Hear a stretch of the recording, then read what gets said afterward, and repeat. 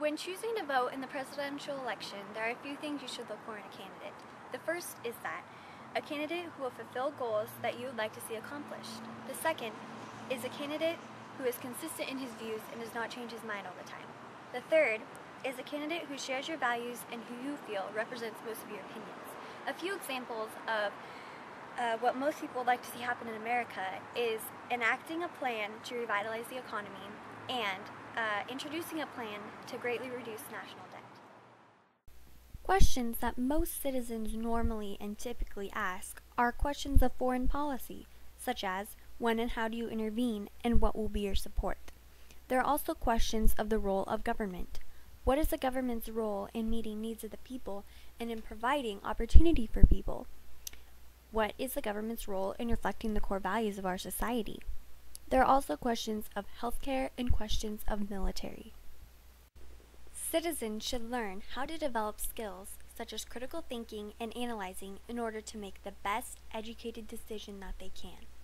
While reading news stories, take what you read and go deeper than that. Find out how to get all possible information in order to make an educated decision and then act on that appropriately. While listening to presidential debates or interviews, listen for discussions on your view of things. Write down or remember what particularly strikes you about what one candidate says. Decide for yourself what their major view is on a certain issue and if you agree or disagree. The ability to tell the difference between biased statements and unbiased statements is just as important as being able to critically think. There are a few simple steps that you can take to test articles, media, and conversation of biased statements. Ask questions. Ask yourself, who made this statement? Do they know what they are talking about? Then, look for the evidence that supports their statement and apply any personal knowledge or experience. Do the supporting details hold up to all that you know about the topic? If you don't know much about the topic, be sure to do your research. Sometimes the truth of the point being made may need to be verified with further research. Is the author believable? Do they make sense? And what qualifies this person as an authority on the subject?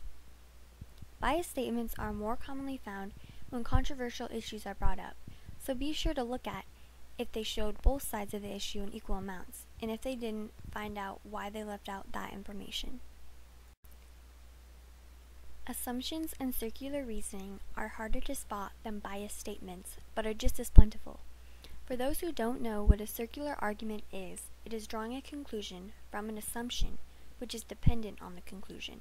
In other words, you are not actually proving anything. Although the argument appears to sound intelligent and persuasive, it is important to remember that people are often easily persuaded by majority attitudes or behavior than by reason. In order to even begin to decide what candidate you want to follow up on through the campaigns, you need to know your stance on all controversial questions. Look at all of the major issues presented in the world today. People discuss abortion rights, embryonic stem cells, the Patriot Act, illegal immigrants, same-sex marriage, and universal health care, to name a few. Decide your stance on it, do your research, and know what each issue is about before you decide. Then, think about the weight that each has on your life. How important is it to you?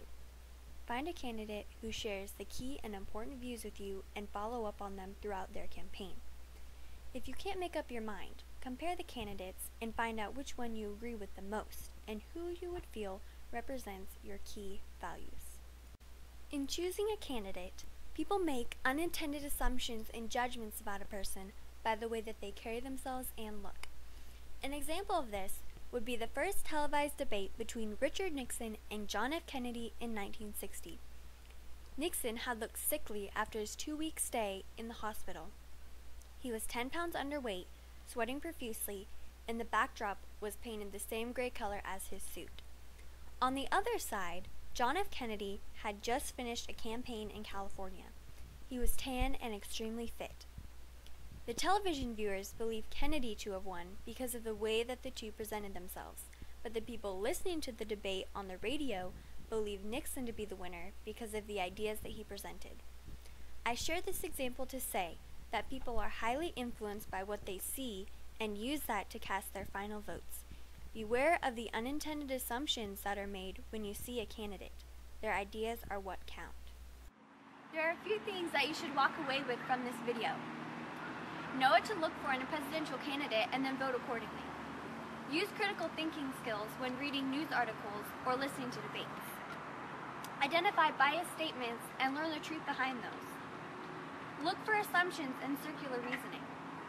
Choose your stance on issues and find a candidate who has a similar stance and then vote.